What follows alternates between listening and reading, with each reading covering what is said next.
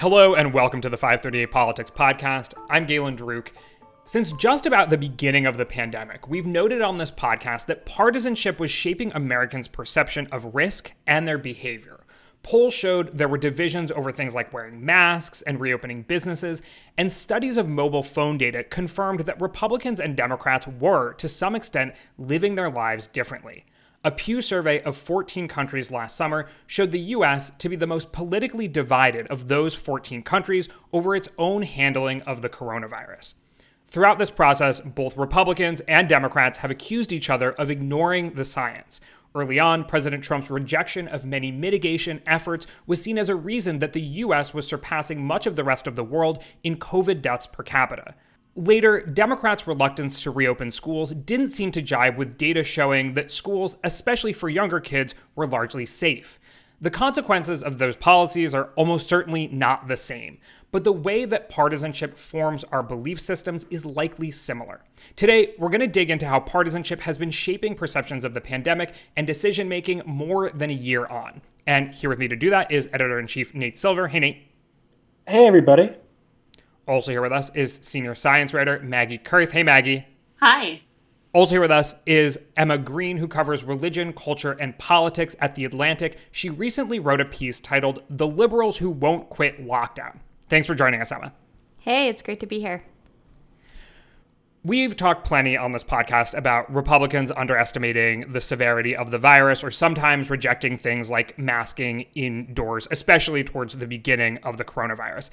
But Emma, you wrote this week about how as the COVID science has developed and vaccines have become more widely available, some liberal parts of the country have appeared reluctant to adapt. What's going on? So this story started as observing from personal relationships, my community, people who I was corresponding with, sources, Twitter, that there was some segment of highly progressive communities where people were staying in a mode of lockdown that felt more like March of 2020 than March of 2021. Even though we've had vaccine rollout, very successful vaccine rollout, noticing behaviors that really hadn't caught up with the science. So I started to report this story trying to find both case studies to dig into where there have been conflicts over behaviors and policies in towns and cities, but also trying to get some of that data. And I found a really useful conversation with a political scientist I admire who studies this question of political identity named Mark Hetherington. He's at UNC, and he has been doing some data catches throughout the pandemic on attitudes towards COVID. And it just so happened that we had a kind of brain meld where he had been interested in some of these same questions and actually had some information, a survey that just came back that looked at these divisions between not just Republicans and Democrats, but actually liberal and very liberal people, and definitely found that there was a significant distinction between people who call themselves very liberal compared to those who describe themselves as liberal and moderate, particularly when it came to anxiety about COVID and their perception of how bad it would be if they got a case of COVID. You know, this idea that if they get COVID, definitely it's going to be a catastrophic event versus potentially being a mild case. Yeah, Nate and Maggie, I want to bring you into the conversation a little bit. We got a lot more to dig into here, but you've all been tracking similar data and polls throughout the past year. I'm curious how you see partisanship as shaping pandemic decision-making and behavior.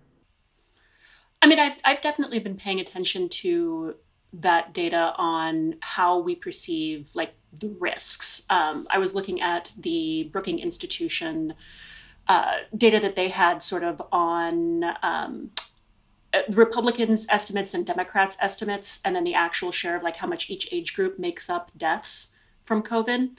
And one thing I think is interesting about this is that like when Democrats are overestimating this, Republicans tend to like underestimate it. And when you look at something where you're estimating age group shares of the deaths, everybody's getting it wrong. And actually everybody overestimating for each except for the oldest group, which is just really interesting to me. And I think like what this has highlighted to me over the course of the year is just our understanding of risk is not very good. You know, like we just don't have a good innate sense of how worried we should be. I think that there's a lot of people out there who sort of feel like there's really mixed messages and have kind of settled into estimating their risk based on what their tribe estimates that risk as. And that's, I think, where the partisanship kind of starts to come in.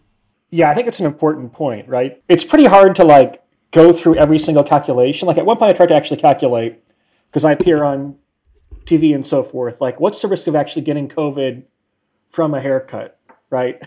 You go through and you're like, oh, it's probably like 1 in 5,000 or something like that, right? And if I get COVID, I know my age group have a 1 in 500 chance of dying or whatever, right? You can't do that for like every decision that you make. So you rely on heuristics, you rely on kind of what your friends are doing, you rely on what kind of seems to be like socially acceptable, right? And that's going to be affected by kind of who your peer group is, who your partisans are, and so forth. One thing I think we have to talk about that we'll get into later, I'm sure, is like there's both political identity and there's kind of like what media coverage you consume. I'm not surprised to see that people underestimate how much COVID risk increases with age, because the media, I think, actually tends to de-emphasize that. But people say, hey, even young people can get sick from COVID and die from COVID. Young people can get long COVID and so forth, right? I mean, leaving long COVID aside, which is a big kind of potential game changer, depending on kind of what you think about that, your risk of dying from COVID, if you're a healthy 21-year-old, is very low. And there are not that many people who are kind of willing to put it that way because they're afraid that that will encourage some 21-year-old to be like reckless or something like that. I mean, part of what's challenging too is like, for many people, the reason to be careful about coronavirus is more to protect society and other people in their orbit than to protect themselves, right? And, that's kind of like a noble lie that I think like we kind of try to slip past people. We try to make it seem like I don't think if you're thinking about the narrow self-interest of like a 20-year-old healthy like single woman or something, I don't think that person benefits from being socially isolated in a narrow sense, right? The reason why it might be good for society is because they can pass COVID on to someone else who might be older, immunocompromised, etc. There's a lot to unpack here. I'm curious, going back to this kind of segment that you were looking into, Emma, how big is this very liberal group that really seems to be ignoring the evidence or not changing behaviors as science evolves and vaccines are rolled out? And what kind of effects is it having? It's kind of an amorphous category, right? Judgment about who is overly locked down relative to the science is a little bit in the eye of the beholder. Different people have different perceptions of what an appropriate risk is, even within the bounds of scientific evidence. But I did find pockets of it in a lot of different places. I focused on a case study in Somerville, Massachusetts, where there was a protracted and really pretty ugly battle over school reopening that dealt with some scientist moms who were super lefties. They loved the Green New Deal. They loved Black Lives Matter, but ended up being really booed down for making the case that there were safe ways to get kids in person in school with some mitigations. But one thing that was really interesting in writing this article and publishing it was that I started getting back mail from all over the country. A mom in Ann Arbor who said, you didn't report this about Ann Arbor, but this is exactly what my life is right now. Or I've been saying this to all of my friends in Portland for months, but nobody would listen. So to me, that suggests that even if this isn't a huge population of people, that there are pockets of the country where people tend to be very, very progressive, where this is a line of conflict and it's something that people recognize and resonate with.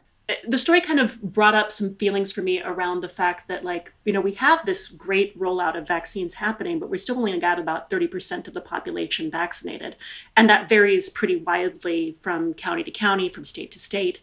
And there's a lot of things where there's stuff that would be fine if you were vaccinated that's not fine if you're not vaccinated. There's still a lot of people that aren't vaccinated. So how do we, as a cultural zeitgeist, it just made me sort of wonder, as a cultural zeitgeist issue, this pocket of people, how do we know that they're not actually following the science? They just aren't vaccinated yet. Yeah. So I would divide this into two categories, which I think is really important. the policy questions and the personal behavior questions. So on the policy questions front, I looked, as you said, at schools and the resistance to school reopening, which I think in a lot of places had more to do with the kind of local politics scene. For example, in Somerville, there was a lot of resistance from the local teachers union, which really delayed the opening. Or, for example, one of the things I write about briefly in there is California, the state of California, keeping playgrounds closed until early December of last year. This was far after we knew that surface transmission was not a big driver of COVID, and that actually being outside is one of the safest ways that you can engage with other people. It seems silly to nitpick about playground openings, but it's really big for families whose kids are maybe stuck doing Zoom school the rest of the week to be able to get out and give them somewhere to go. So, the policy questions, I think, are one bucket where you saw some state and local leaders pursuing policies that didn't really keep up with where scientific evidence was pointing around smart risks. And the second category, which I think you're right, is maybe harder to navigate because it's so personal, is people's personal behaviors. There's been a lot of talk about like the COVID school marms who spend a lot of time like frowning at people who don't wear a mask when they're biking, or, Twitter shaming people for being out traveling or whatever it might be. I think these cultures of collective responsibility for other people's safety, which is what you were talking about, Nate, a little bit earlier. Yeah. I think that's really core here to understanding the specific subculture that I'm looking at. People whose politics are very much animated by a sense that we have a collective responsibility to end climate change and to face economic inequality, and that big systemic problems are a part of our everyday life. I think that kind of ethic, that willingness to really sacrifice in order to help other people, translates over, in this case, sometimes to behaviors or restrictions that don't necessarily accord with where things at. So I would give, again, the example of outdoor gatherings. People really laying into wanting to maintain outdoor distance mass gatherings, even in areas where people are very highly vaccinated, or where they and their friends would be vaccinated when they're having those gatherings. This just doesn't keep up with where we know the science is around what's safe. Do we know that a lot of that is happening? Let me introduce one piece of data where I think liberals are wrong, more or less, or at least a majority of them are wrong. So YouGov asked a question last month, asking people about how worried are you personally about experiencing COVID-19? So it's not risk to society, it's just their personal risk. And they break it down both by partisanship and by vaccination status. So among Biden voters, 67% of Biden voters who have been vaccinated say they're somewhat or very worried still about catching COVID. Whereas conversely, if you look among, Trump voters here, not as many Trump voters are vaccinated, but of those that are, 27% of those who've been vaccinated say they're still very or somewhat worried about catching COVID. I think that, this is something where obviously your kind of feeling of safety is one thing, but like more or less when you're vaccinated, you should not be that worried, I don't think, about catching COVID, right? There's also data, if you ask liberals kind of what is the rate of COVID hospitalizations, they way overestimate it. Conservatives actually overestimate to a small degree, but liberals do to a much greater degree. So there's that, but also I don't know. I would probably take issue with the whole notion about follow the science, right? Because the science can tell you, for example, that doing something outdoors is 20% safer, or whatever the number is, than doing the same activity indoors, right? It can't tell you if the outdoor activity is worth it to you or the indoor activity is worth it to you relative to the amount of pleasure or whatever else that you derive from that potentially. And that's actually a case where the science is unusually clear cut, I think, outdoors versus indoors, right? I remember doing a little bit of travel, travel to the Carolinas in January, right? And my partner and I were we felt like we were kind of freaks for wanting to eat outdoors when everyone else was indoors. And we're it's 20 times safer. That's a lot, right? But, but then there are things that are a lot more difficult. How do you measure the value of not seeing in-person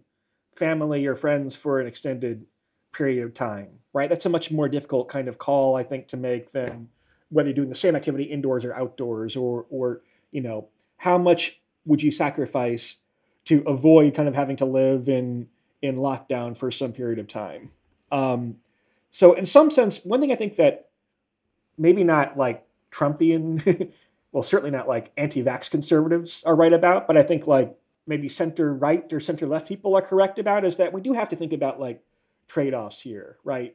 And that, whether to keep society open is not purely or even primarily a scientific question. It's a political question, first and foremost, that requires input from epidemiology, but also would require input from other types of sciences, sociology and economics and everything else, right? And that kind of following the science doesn't necessarily get you very far as how to like live your life or how society should collectively abide by certain rules and restrictions.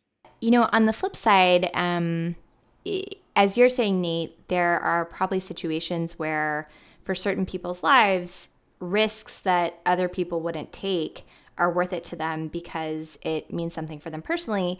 But, I do want to say this piece that I was writing was talking about people who are sort of overextending restrictions.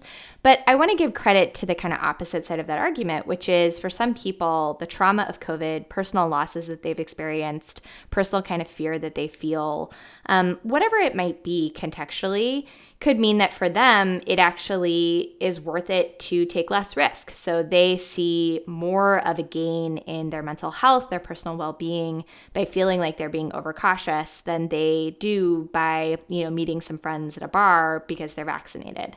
So I want to give credit to that science is not a sort of like textbook that's handed down on high that gives us a clear set of rules for how we live our life. It's, a push-pull of understanding of facts that is constantly in flux, that emerges through consensus over time, that is often very messy to interpret. So I just wanted to sort of add that in. I think like this is something we've been talking about like all year long, right? The idea that, since the beginning, we've kind of wanted there to be a set of rules that you could feel comfortable like knowing I am doing the right thing. And there never was. There was always just like, here's some general vague risk principles that you can kind of follow. And then we sort of like toss those things out there. And most Americans were sort of left to kind of figure out what that meant for your personal life. And you got like really, to Nate's point, it felt like, I think, really mixed messages that you were getting all year long, because you have what's coming from scientists versus what's coming from politicians that are going through a lot of other different directions that they're pulling information from.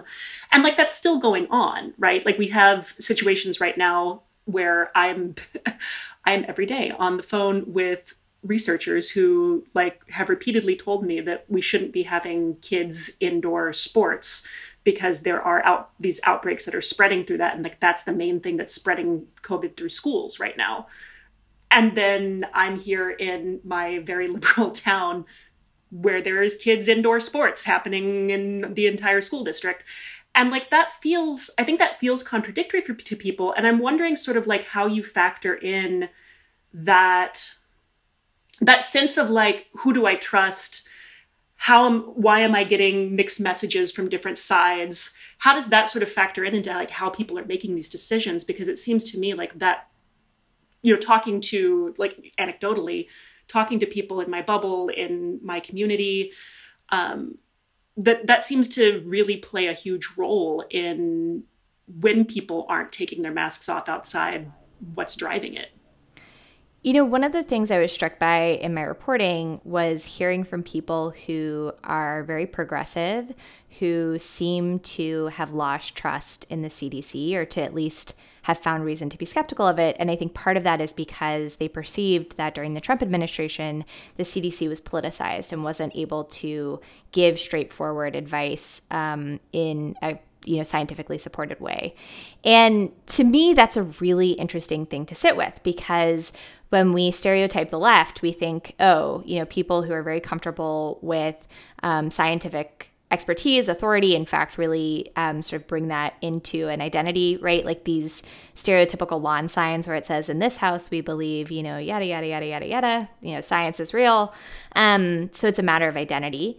And, a widespread sense that our institutions have failed us and that we can't trust them and we don't exactly know who to listen to, I think is one of the reasons why within some of these liberal communities, progressive communities that I was looking at least within some subset, there's a kind of, as you were saying earlier, Maggie, the instinct to go along with your tribe, right? The instinct to kind of follow and say, well, none of my friends are meeting up with people indoors, so I don't think we should do it yet. Or, everyone on my block in New York City wears masks outside, so clearly that must be what the safe thing is to do.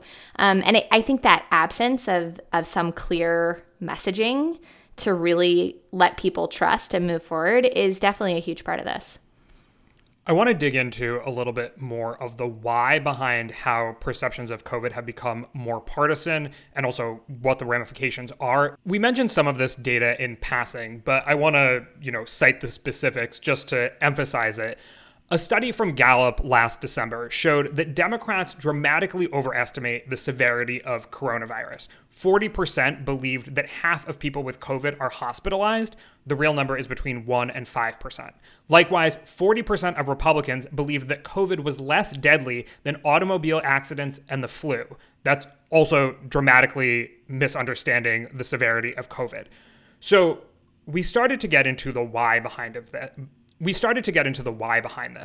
we talk a little bit more about, so people don't trust institutions. I think that probably exists on both sides of the political spectrum. From that point, how did Democrats get driven into, to some extent, at least some Democrats get driven into this place where they feel like they have to be taking extra precautions above and beyond what the CDC says or what the science says, and Republicans basically ignoring the severity of the disease? Is it political elites? Is it media? What's going on here? I think Trump is the huge elephant in the room here. I was talking with a doctor named Monica Gandhi, who's very progressive, but has become a little bit of a gadfly. She's at UCSF, but she's really taken a pretty strong stance against a kind of zero risk mentality around COVID.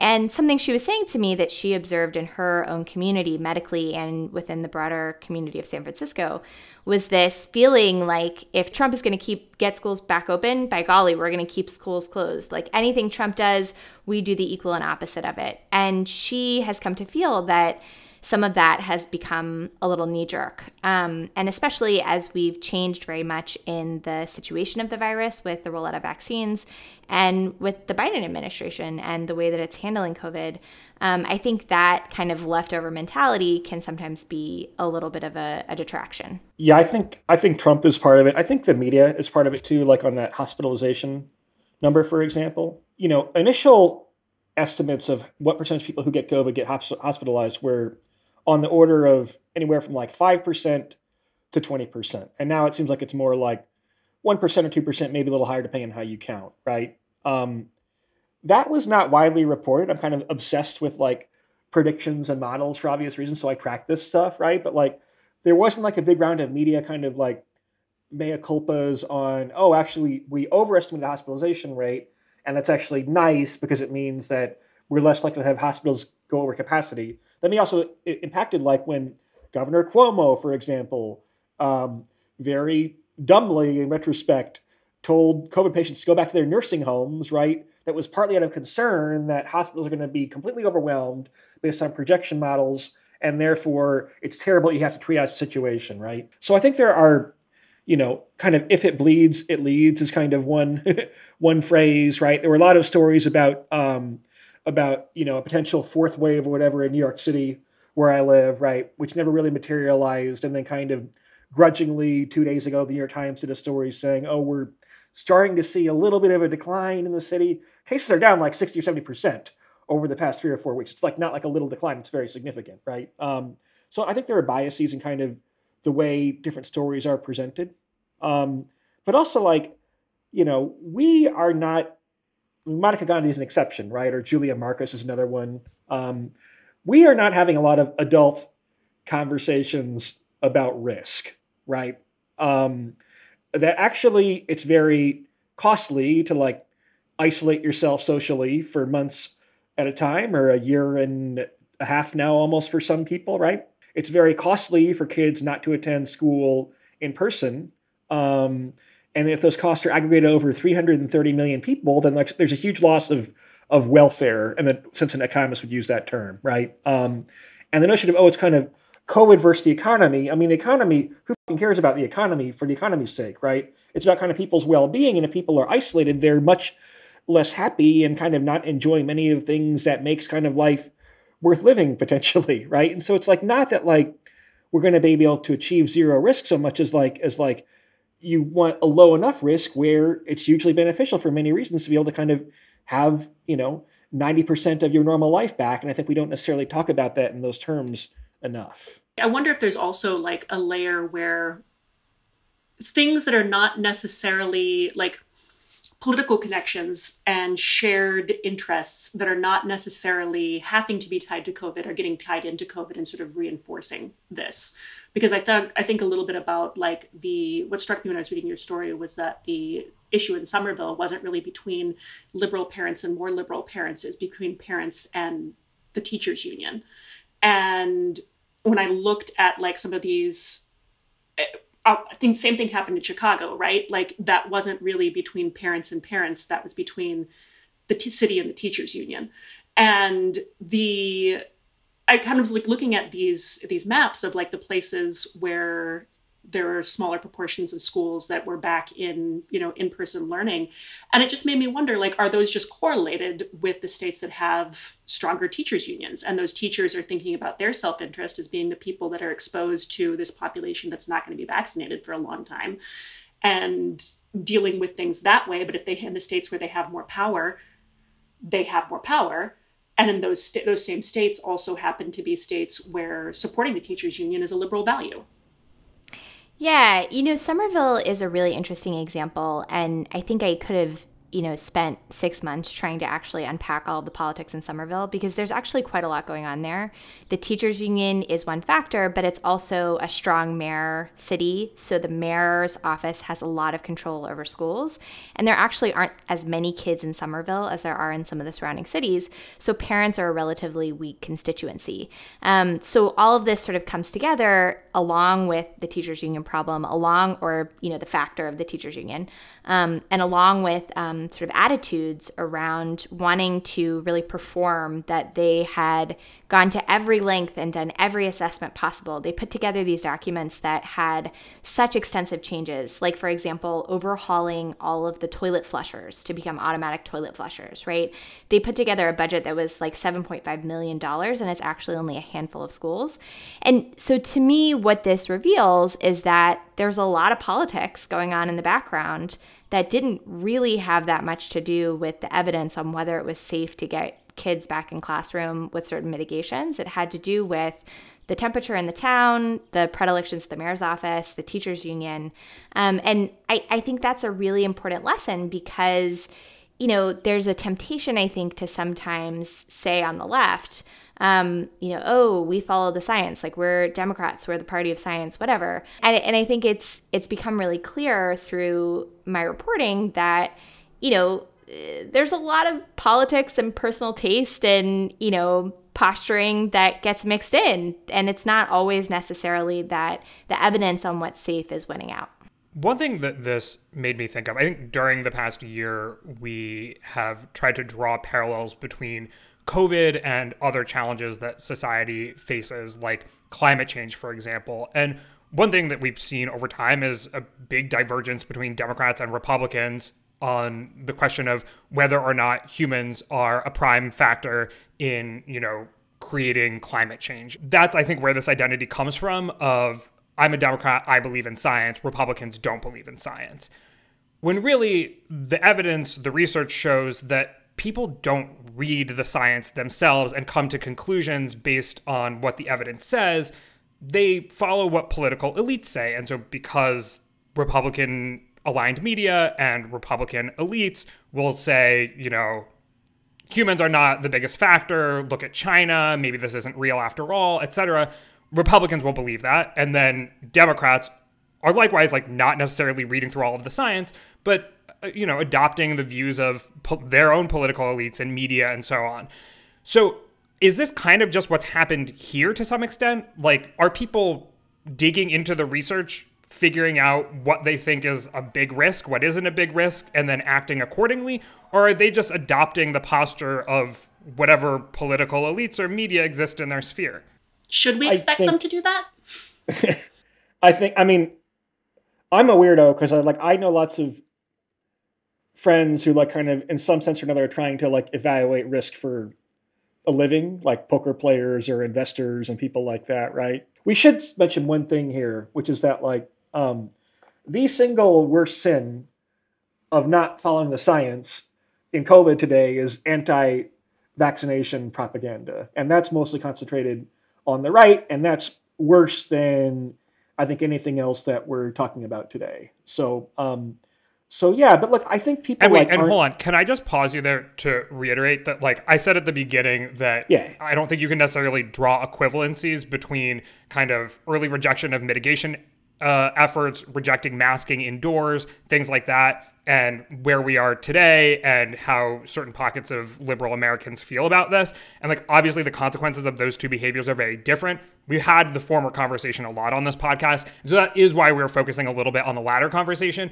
But I appreciate you emphasizing again that, this is a complicated conversation and we're picking at pieces of it. Yeah, what Tucker Carlson does on his nightly show is worse than anything else we're talking about in this episode, right? Let's just make that clear. But yeah, I mean, sometimes I'll kind of say something on Twitter that implies that people might be slightly irrational, and people kind of get up in arms by that. Most people aren't rational most of the time. I'm probably not rational most of the time either, right? People are kind of predictably irrational, to steal the title of a good book. And so, it takes kind of work sometimes to tell yourself when you get vaccinated that, okay, a 95% reduction in getting symptomatic COVID, that's a 20-fold reduction. That's really big. That's like not like just around the margin, right? That's really big. And like I had a setting today I was leaving my apartment to go running, right? And there were people that got on in the elevator and weren't wearing masks, right? And like,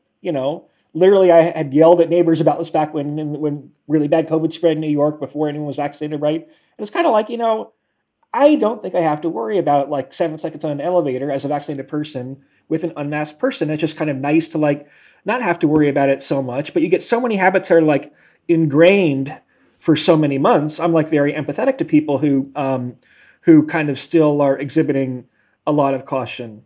It's rational. Mm-hmm. People are not all that rational. Well, I don't think like anybody is necessarily rational, right? Like you said, like it's a thing where what I have seen is people like my liberal friends, colleagues making these decisions in ways that are trying to sort of evaluate risk, but sort of understanding that they don't have the skills to do that. They're not going to pick that up right now. So they're using a whole bunch of other things. I mean, I think it's like a fallacy of, it's a fallacy of American culture to expect people to be rational and to judge each other when we aren't, and look at that as like the ideal way to be, because I'm not even sure it actually is. On the other hand, I was just going to add, sort of cutting in the opposite direction, I do think that with a certain subset of progressives who tend to be pretty highly educated, one of the things I was talking about with a mom in Somerville who's a child psychiatrist was her experience, advocating about schools, talking to community members, trying to understand where people were at. And she drew a parallel to the anti-vax debate and said that there had been a similar effect with COVID, which is the inappropriate democratization of science. This idea that really educated people, if you're just, a layperson, you can pull a preprint from Science magazine or the journal Science and, understand exactly what that means and how it should be framed in context. And she feels like she's run into a lot of people who just don't understand the medical context of what they're looking at. So I do think that there's the kind of opposite thing, which is, a lot of people are going on gut instinct, but it's gut instinct that maybe has this haze of scienciness or this haze of authorityness, which isn't necessarily coming from a place that's hyper-informed. So I guess, one question I have in all of this is, you know, that framing of like, either I believe the science and you don't believe the science or whatever. Does the science tell us which approach to the pandemic is right or wrong?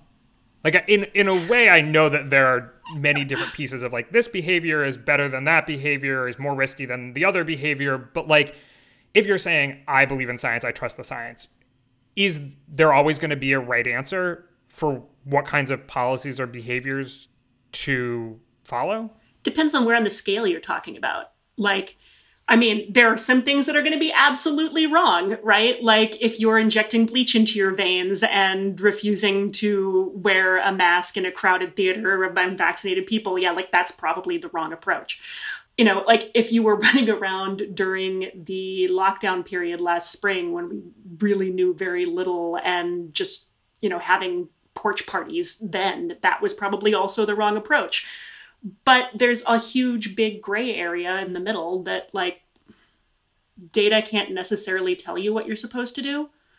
And this is actually, like, this is one of the things I've been sort of thinking about with, like, another knee-jerk political thing that's happened because of this partisanship, is that, like, right now there's a whole bunch of bills before state legislatures that are aimed at from conservative groups, aimed at taking power away from governors and public health boards and cities in the context of, you know, public health emergencies and putting it into the hands of state legislatures and elected officials.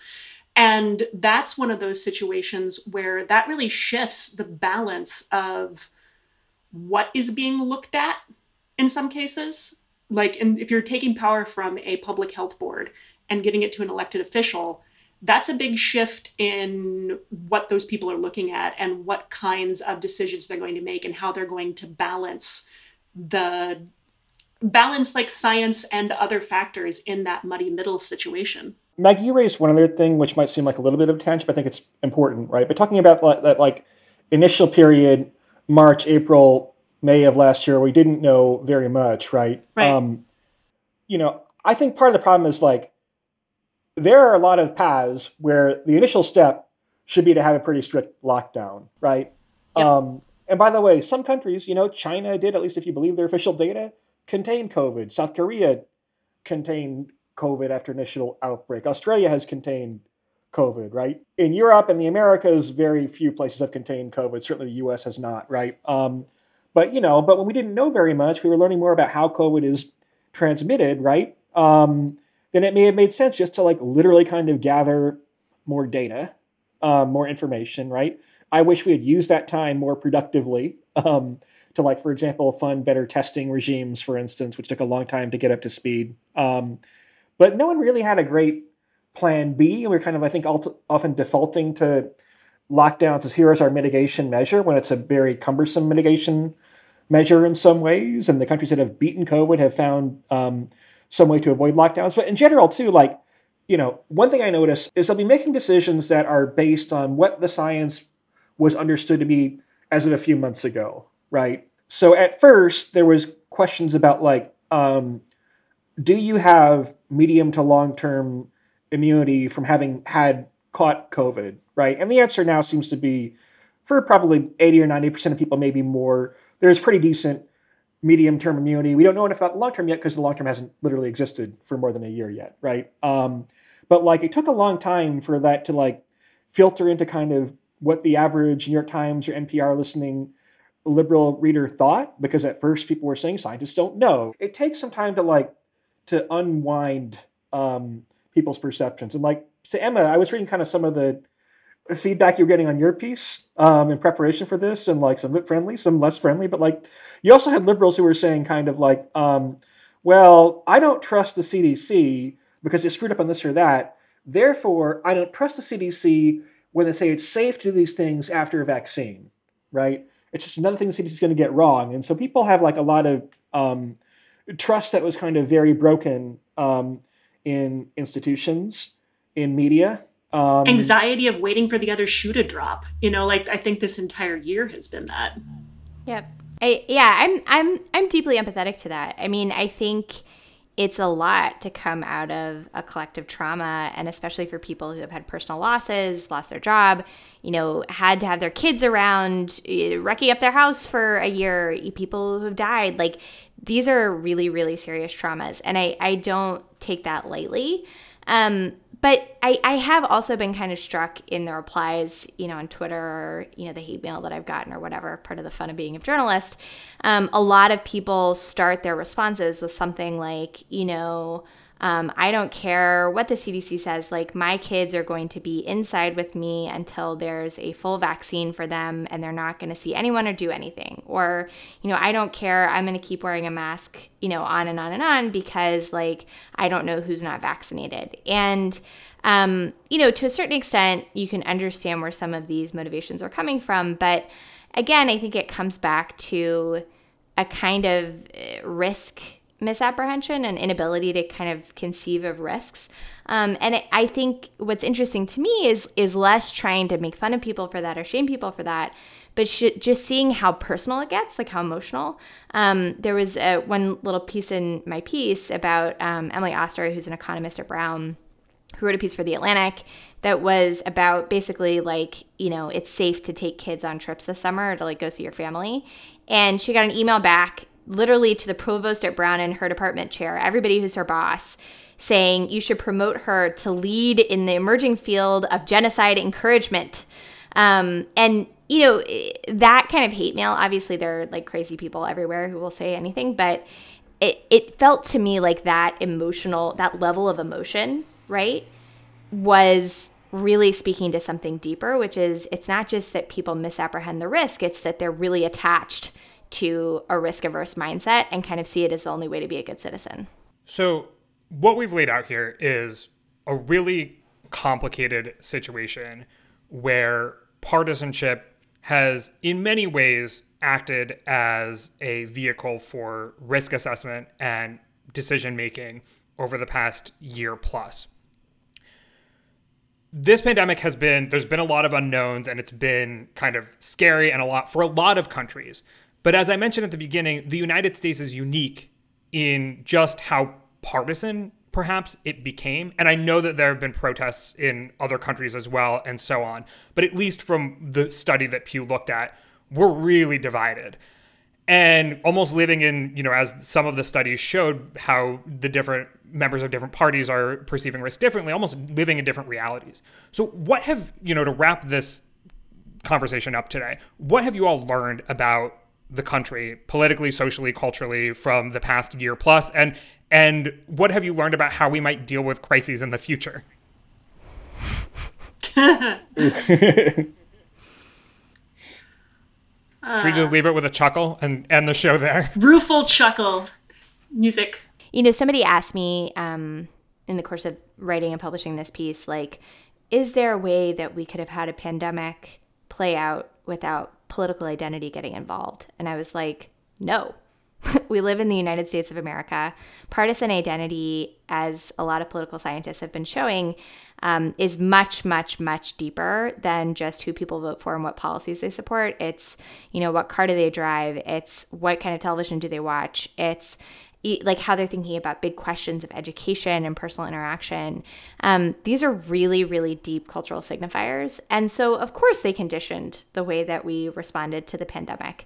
But, at the same time, I, as a reporter, am, keeping my eye on questions ahead around how deep the political wounds of the pandemic are going to be. I had a conversation in the course of reporting my article with this guy who is a progressive, political PR guy in Boston. He worked on Ayanna Pressley's campaign in 2018. And he was saying, basically to me, it comes down to this. Like, the pandemic has showed who in America is willing to make a sacrifice to protect other people and who's not, who's selfish and who's willing to help others.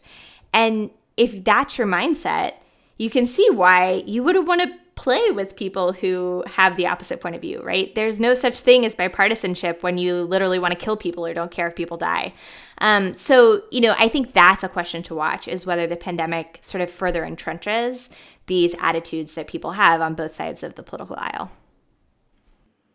I mean, I still, in some sense, am I can imagine a world in which things got coded the opposite way, and that conservatives were more kind of pro-restrictions and lockdowns, and liberals were. For some of the reasons being like historically conservatives kind of have more, if you look at the psychology of voters and some of this data is I think kind of mediocre, but like it was just they're more concerned about outside threats. They want more protection, right? That's kind of the classic archetype. But also like the institutions that were most impacted by lockdowns are things like schools, but also the arts. It's like kind of not domestic life is affected less than like urban life and restaurants and cultural humanities and all this stuff, right?